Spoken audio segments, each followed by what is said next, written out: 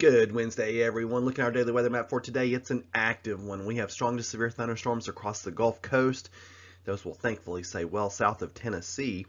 We are in the red shading, though, for the risk of flash flooding, so we will be mindful of that. Some of these heavier downpours could lead to some localized flooding, especially on roadways and especially in the low-lying areas that typically flood.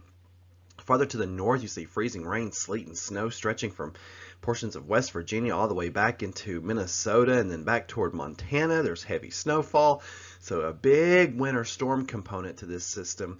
But we also have to be mindful of that severe weather that's along the Gulf Coast today. Checking out our 5-day forecast today, rain and wind. We'll have some gusty winds out there, 20-25 miles per hour at times. Tonight, the rain tapers off, probably tapers off before midnight, lows around 40.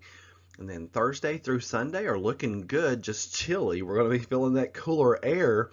We've gotten kind of used to the milder air for a while, but now we're going to start taking a plunge. And those overnight lows in the low 20s toward Saturday and Sunday are going to really feel chilly. So get those toboggans ready, that is for sure.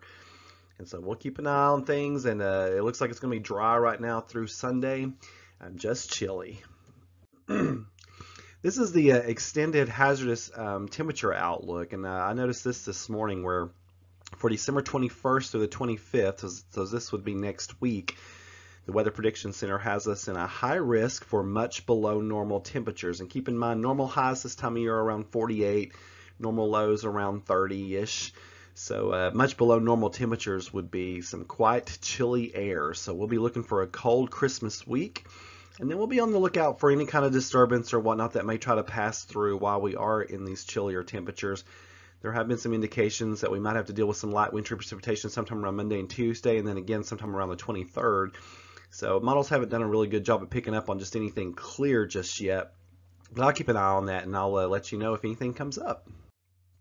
On this day in 1924, the temperature at Helena, Montana plunged 79 degrees in only 24 hours.